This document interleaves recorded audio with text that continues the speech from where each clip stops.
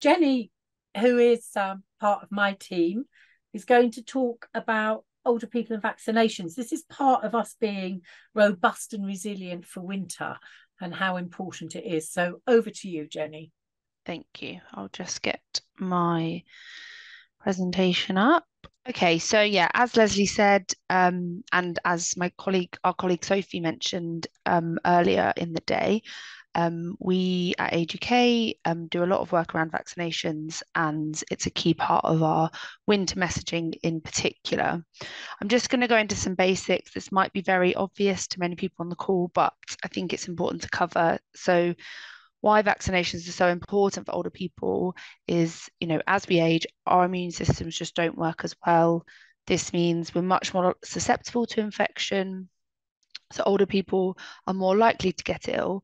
And on top of that, if and when they do get ill, they're more likely to experience the more severe symptoms. And of course, in some cases, for some diseases, infectious diseases, their mortality rate is much higher as well. So vaccinations kind of give that little boost to our immune system to stop us getting ill, and also if we do still get ill, can reduce some of those impacts.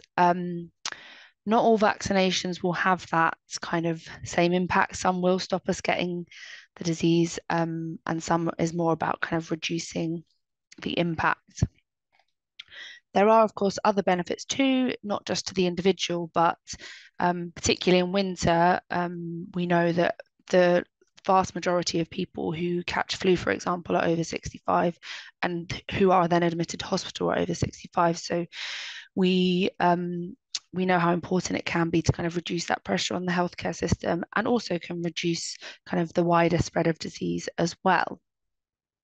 Um, just a quick overview about what is available at the moment. These are the vaccines that are available to pretty much all older people, with obviously some age eligibility criteria.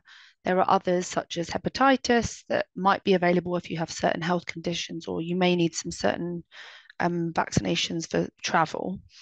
But the flu vaccine is an annual vaccine. This winter, it's available to people aged 65, unpaid carers, frontline health and social care workers, care home residents, and those with certain health conditions. And that is pretty much the same eligibility criteria for the COVID-19 vaccination boost as well, which is also going on this winter.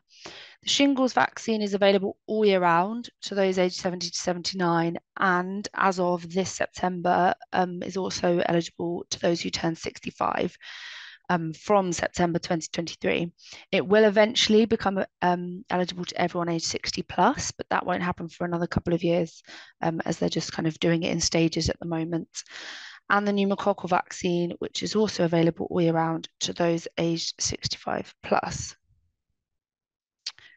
This is a bit of where we are for our uptake for this year. So for flu vaccination, the WHO, the World Health Organization, recommend that there should be about 75% uptake.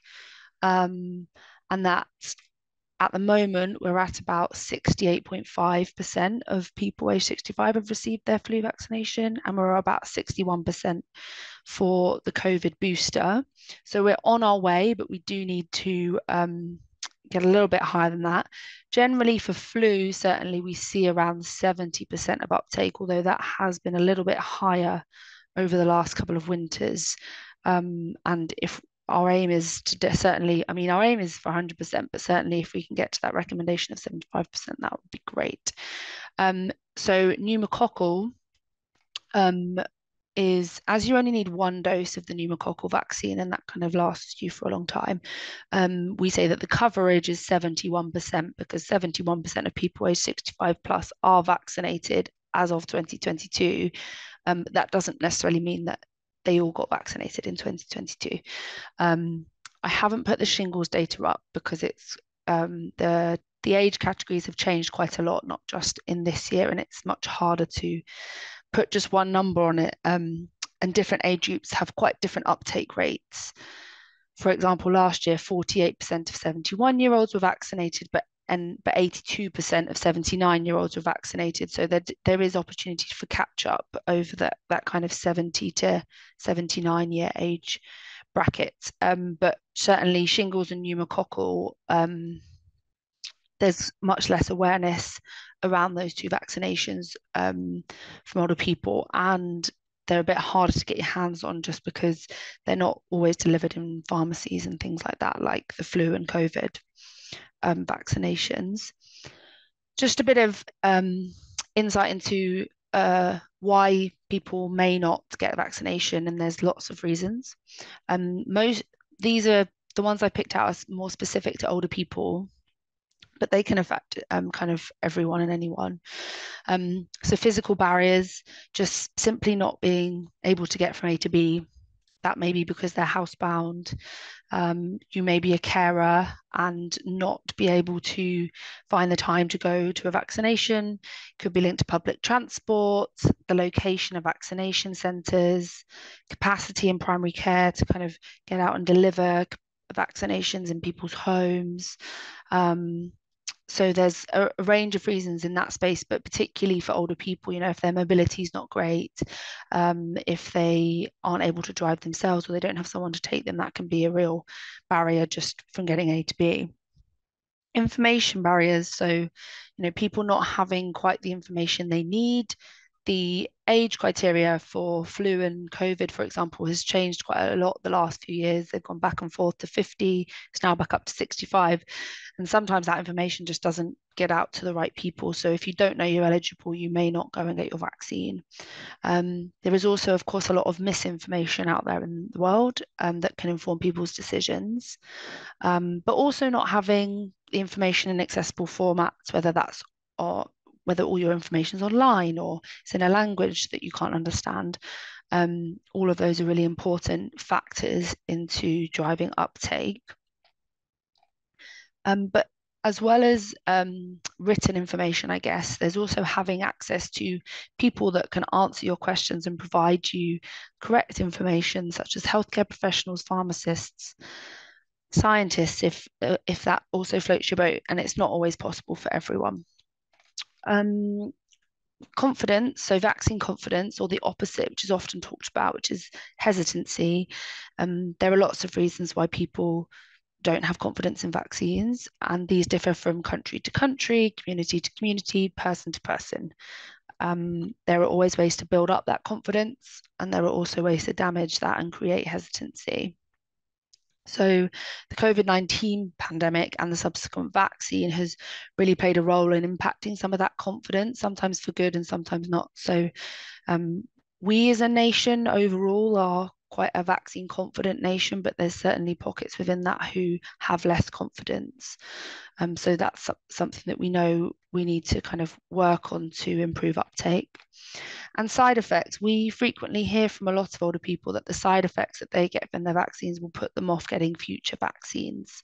And I think it's important to acknowledge, because it can sometimes actually be dismissed. You know, people say, oh, you might get mild symptoms, but for some people, they're not mild. And for example, if you're a carer and you're you're a full-time carer and you're get a vaccine and your side effects kind of stop you being able to care for 2 days, that's quite a significant impact on someone's life. So being aware of those and being less dismissive of what side effects can occur, I think is important, but also acknowledging that the side effects of vaccine are often preferable to catching the disease itself.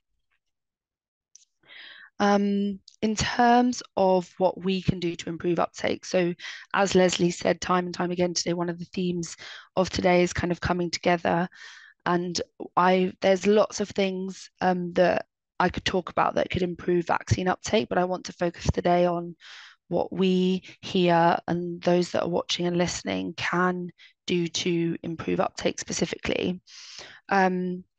So asking and answering questions. If you are in a position where older people are coming to you and can you ask them whether they've had their vaccinations is a really important way to stay well this winter, for example. Or if you don't have all the information that you need to answer any questions, where can you go and find those answers? But also, if you're an older person or a carer, and you are unclear about, or you have any questions about vaccination, then please do go and ask, and make sure that the source of that information is trusted, because it's absolutely fine to have questions, but that can be the difference sometimes between someone taking up a vaccine or not. So if you are a healthcare professional, asking someone if they've had their vaccinations, and if you're an older person, asking questions if you're unsure. But also providing accurate information. So we've talked about today our Winter Health campaign, where vaccination is a key part of that. We provide information to older people and others about vaccination, but it's important that others are doing this too. And I think when we talk about the different contact points that we have with older people, kind of where else can we fit other health messaging in, whether that's other organizations and people talking about nutrition and hydration, for example, but also where can we also remind people or give information out about vaccinations. I've put this in to kind of link it more directly to today, but I think also sometimes someone coming in for their vaccination is the only time they might have seen a healthcare professional that year. And so how can we use that opportunity to spread some of the messages that we've heard today about nutrition and hydration? It might be that you haven't seen this person in a year and you've seen them lose a lot of weight in that time, and how can we make sure that that person has the information they need to continue to stay well as get vaccinated. So yeah, I think that's everything I've got today. And thank you very much for having me. And it's been a really interesting day. So thank you very much, everyone, for sharing. I think being vaccination ready is a really important part of being robust and resilient. Well, that brings us to the end of today. And thank you, everybody. And I hope you enjoyed all the presentations. I think that they were really rich in what was shared. So the presentations will be available very soon on the MTF website, and the film presentations will come in a couple of weeks. Do check out the MTF website, and if you feel like it, sign up to become a stakeholder, and then we can keep you informed of things that are going on, things that are coming up, things of interest, new pieces of research that you might be interested in. So thank you, everybody, and I'm looking forward to the rest of the week. So as you know, we've got a full programme of events. So remind you that the MAG has opened the screening survey, and the portal can be found on the BAPEM website. Tomorrow is Interactive Tuesday, when we're asking people to use the selfies and talk about what they're doing, what they want to share, their challenges, your solutions and your innovations, because of course you have got loads, of which we have heard today. Wednesday is about access, and I think this is really important. How are people accessing nutrition? How are we going to get councils to start buying more Meals on Wheels? How are we going to get urgent funding to support the continuation of lunch clubs and all these things that we know are really important to older people for their health and their well-being? And then Thursday is sharing your innovations about hydration, which obviously we've done an awful lot today, which has been great. And Robust and Resilient Friday, just thinking how we can help older people to be winter ready, because they're already finding life quite difficult. There's a big legacy that's been left by COVID. Some older people are really not over that. And now to have more hardships through the winter, there's a lot of people at risk. And then we're having a weekend celebration of our nutrition heroes. So please identify somebody who needs an extra shout out, somebody who's really gone above and beyond. And we'd like to put that on social media. So thank you once again to everybody. We've had a great day. I hope you have.